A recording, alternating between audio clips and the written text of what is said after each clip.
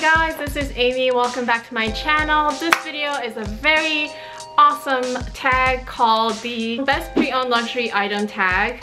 I was tagged by the lovely Jerusha Couture to do this tag, and I am so honored to do it. I wanted to do it anyway, but after I saw her first Instagram post on how some individual can be just so nasty and you know, saying all these bad stuff about, I don't know, pre-owned and just about her in general, my gosh, my heart was like, I couldn't stand it. We all love Jerusha, of course, but she's also one of the most reasonable person that I can think of on our community, or just in general. I feel like she is a very nice person and just a very open person. She doesn't, you know, discriminate. She's very passionate about what she does, so there is absolutely no reason for anybody to say that.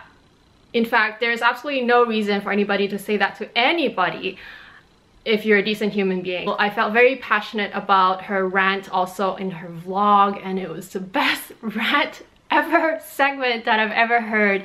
Not just because she's so cool and that she's so entertaining whenever she talks, like when she talks you're just glued to the screen, but also the fact that it just makes sense. I mean, come on, it just makes sense. I'm definitely gonna show you guys my best pre-owned item. I have items actually that I wanna show in this video, but I wanna preface this video by saying that doing this kind of behavior, like shaming for buying pre-loved, or shaming for whatever reason, shaming for, you know, commenting on someone's appearance, or like whatever, I can't even think of anything because I just don't do this kind of stuff.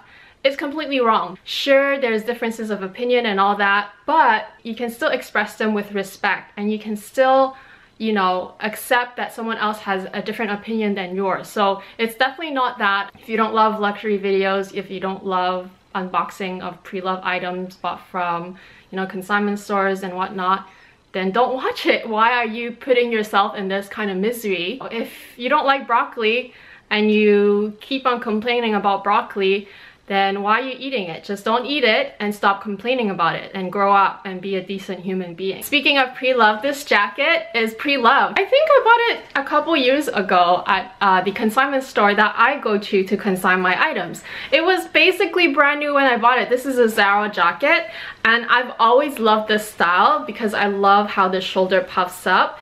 Back to the luxury items, I actually have a couple that I really enjoy. So first of all, I have this mini pochette. If you guys don't know, basically I bought this also brand new because the person that bought it, and by the way, I found this on the Facebook groups. For the longest time, I resisted buying a mini pochette because I never thought that this size of item would fit anything, but I end up using it almost every day. And you guys know what I put inside. I always show it in my what's in my bag videos, which I know I should do more because I'm so inspired by all the people who are doing all the what's in my bag Wednesdays. Speaking of my best ever, best luxury pre-loved item, it would have to be my jumbo single flap. And I was definitely inspired by Jerusha and Christina and like a bunch of other people, my friend Pei, that has the same bag.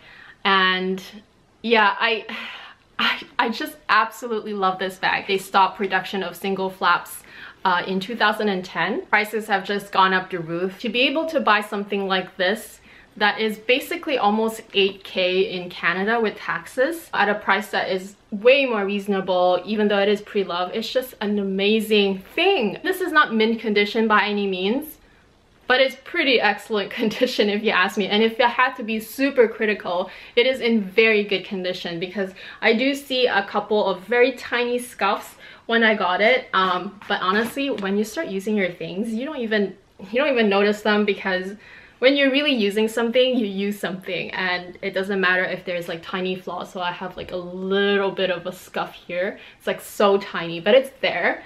And of course, as you can see, the bag has, you know, the leather has sort of like relaxed, so it's definitely broken in, and the pockets are more broken in, and there's like a little bit of imperfections, but in general it is imperfectly perfect, if that makes sense. And the beauty is that the owner of this bag probably sold it at the price that she bought it at, or maybe just slightly less or slightly more than what she bought it at. And I was able to buy this bag at half the cost of what I would have paid for, well, maybe a little bit more than half, but basically a little bit more than half of what I would have probably paid for retail at this point. And so it's a win-win situation. Honestly, if I knew that this bag would work out so well in my lifestyle, I would have bought it way earlier, but I didn't know, because I always thought that the jumbo size in the Chanel flaps are just way too heavy. The luxury community giving so much of their feedback on the differences between the two, and I took the plunge. I'm so glad that I took the plunge, that, you know, after getting it and using it in person and wanting to reach for it so often, like, I'm just so glad that I was able to get this pre-loved, basically, because there's no other way. This model has been discontinued.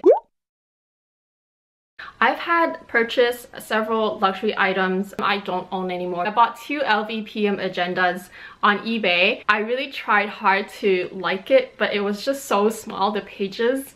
I just felt like I couldn't write in this thing. I was so glad that I was able to resell them on eBay, basically at a discounted price also, because I was able to pass on the savings that I got the very first time. I also bought a compact zippy wallet in damier ebene. I think it was from a local sale, so I found it on Craigslist from someone here in Vancouver, and it was basically brand new. Like, she had it for a few months only, and I think she had like 10 wallets or something, so she basically just didn't need an extra one. I knew that it wasn't for me after a while, and I was able to resell it also on Craigslist. By the time I resold it, there was like a couple price increase on that item already. So the person that bought it off of me, she was so happy, and she even like mistakenly texted me back telling me that she feels like she's so happy that she got it, but the text was actually meant for her friend. So it was kind of funny that she was able to share her happiness, well,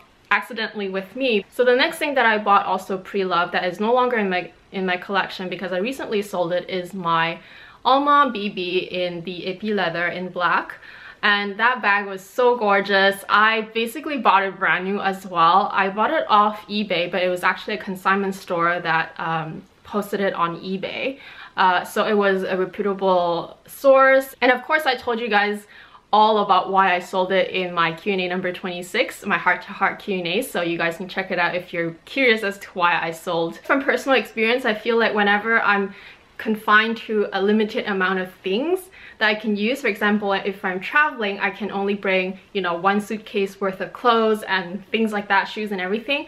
I feel like I actually basically use every single item for like a certain period of time, and I enjoy every item so much. And that's how I like to keep my sort of belongings, I guess, and that applies to my luxury items. And that's, you know, that's basically one of the reasons why I sold it. But yeah, the subby that bought it off of me is also Canadian. Hi girl. And she loves it, and the fact that she was able to get all the savings that I got initially from buying that bag, and that bag went up in price so many times. It's so amazing to be able to buy pre-loved items and still find them in amazing or even mint condition and get all these savings. I'm so glad that this tag was created and that it's going around. People are making their own versions of their tag videos. So thank you, Eva, for doing this tag, for creating this tag, and thank you so much to Jerusha for tagging me. I just feel that buying pre-loved or buying new, they're both just great. It's a different experience, but buying pre-loved, there's several advantages. So not only can you get savings usually, you can get styles that are completely discontinued and you probably cannot find them anywhere else. You can find stuff in mint condition or in amazing condition. But if not in mint condition, they would be a slightly broken in, and that also adds to your experience of using them. Because sometimes when something is too new, you're too afraid to use it, or you're basically you know, you want to keep it as nice as possible, so you try not to use it as much. Of course, it's a personality thing. Some people just are not afraid to use their things, which is awesome, but some people are, and that's just to each their own. Either way is fine. And yes, of course, sometimes when you buy pre-loved, it could be more expensive than buying retail. It just depends on how much in demand the item is or how limited the item is, but at least you get the opportunity to buy it if you've missed on it. So before I go, I will tag a few people. I would love to see what they have to say about this. I think we should get this tag going. Amy Jo, LV Lover CC, Matcha Diary, Melon Melbourne, Andre, Hey June, and Mings Frog. Obviously, I'm super passionate about bags, but I'm also super passionate about just voicing your opinion and standing up for yourself, because shaming is not right, bullying is not right, and you know, respect is the way to go, and respecting differences in opinion is also the way to go. So we're here all to have fun and to enjoy and to make friends. If you don't feel happy watching these types of videos, then do not watch it. That's all I have to say. And so I hope you guys enjoyed this video. I'm Amy. Thank you so much for watching. If you're new to my channel, welcome. I hope you subscribe and come back to my channel. I do post every single week. I do try to post at least once on Monday, but I do often post several bonus videos throughout the week. I'll leave all the links down below. I have Instagram, you can follow me there as well. And of course, I have a vlogging channel. It's brand new, but you guys can also follow me there. So that's it for today. Thank you so much, and I'll talk to you again very soon. Bye!